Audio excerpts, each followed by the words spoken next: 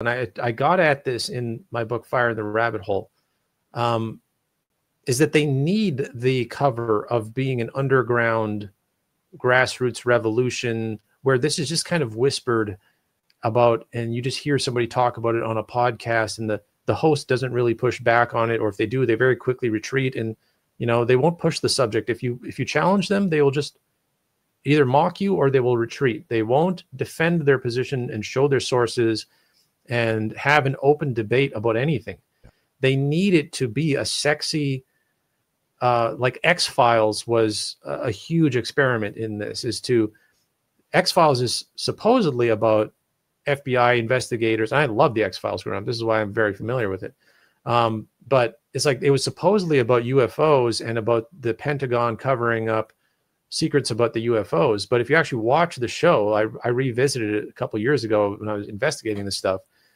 It is just hardcore New Age propaganda disguised as FBI agents researching paranormal activities.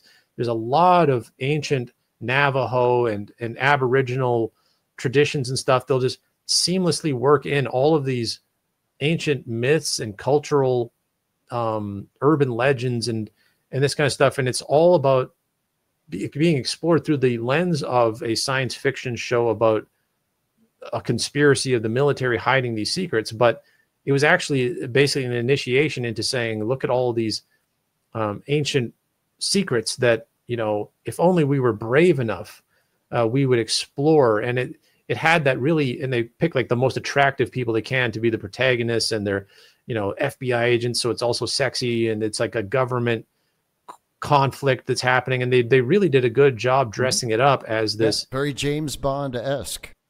Exactly. And they don't want a plain disclosure, open discussion. They want to leak things and then have this mass of uneducated people who are just going along with it, which is sort of this herd-like mentality that they want. They need the collective.